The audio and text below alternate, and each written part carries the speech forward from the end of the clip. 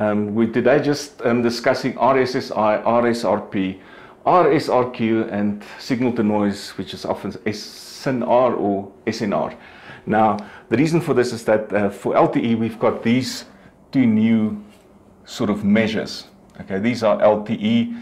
I'm saying LTE, it's 4G, 5G. It's essentially standards that use OFDM, orthogonal frequency division multiplexing. These are the old ones that we're used to, that we often used before, and people understand them quite well. This stands for, okay, the difference between them. This measures the received signal over a whole band, and this looks at the signal relative to the noise. So this guy is in dBm, which means it's a power measure. Always negative, because signals that you receive is signal relative to the milliwatt, and the same with this guy. Okay, these ones here are ratios. Okay, just dB. In other words, just tells you how much signal relative to noise, and this is also dB. Okay, why are they different? The fact is that this reference signal receive power, reference signal receive quality. Okay, is because LTE or OFDM block has got certain resource blocks, and you also sometimes have more than one antenna.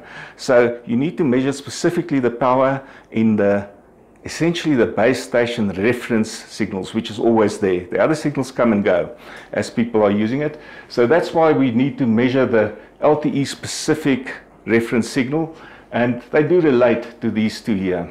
So this is the actual power, now the LTE power that you've got available. That's the simplest way to look at it. This is the signal quality of that reference signal in the LTE. So it gets better and worse. You could have enough power, but if you've got noise, this essentially, if this guy's bad, this guy's good, it means that you've got a lot of noise present in your system. So most important for LTE or OFDM or 5G is this RSRQ, receive signal, receive quality, because that indicates you the signal relative to the noise. A value that's really good is bigger than -10. We leave the units out there at the top. -10 to -15 is good. Another should still give you very good performance. 15 to -20. This is what you should get towards the end of a cell, and then less than -20 is really becoming questionable. All relates to your data rate. Okay, in terms of the actual received power, this is roughly bigger than -80.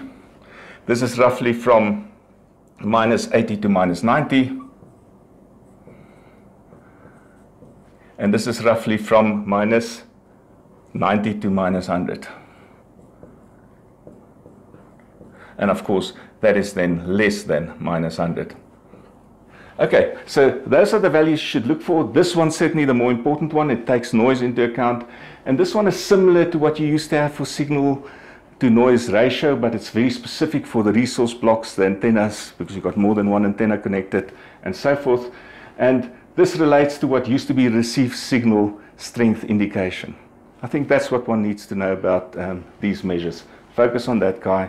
And if they're very different, if this one is good, that one is bad, you've got noise.